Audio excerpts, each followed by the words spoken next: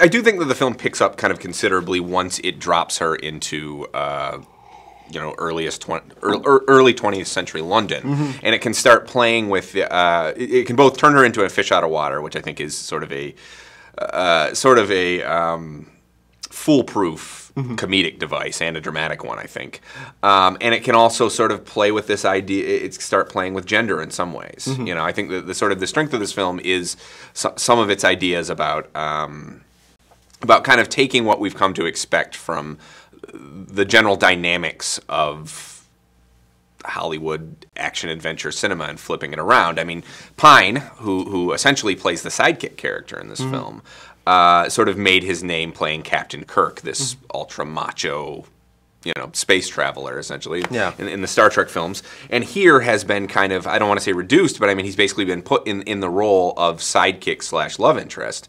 And the movie keeps putting him in a position where Wonder Woman is saving him. And that shouldn't feel subversive in 2017, but I mean, I think sometimes it does. Well, to me, the more interesting side almost, because I do like their dynamic, I think is very good. I think they've got chemistry. What I do like is this slightly lost. There's a little Lost City of Z scene in this film. I don't know if you remember, where they walk into the they walk into a debate and she gets kicked out. Yes. In the same way that Sienna Miller's character isn't allowed to go down on the floor of the debate in Lost City of Z, which is set at the exact same, almost just years before, and also in London. But there's a smarter movie that is kind of about the way.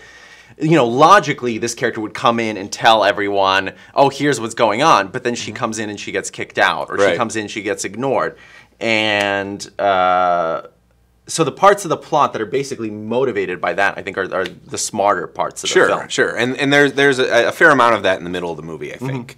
Sort of dealing with that notion, and her as this kind of...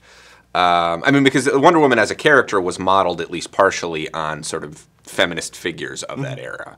A psychologist, I believe, created the Wonder Woman character, and there are ripples of that throughout the movie.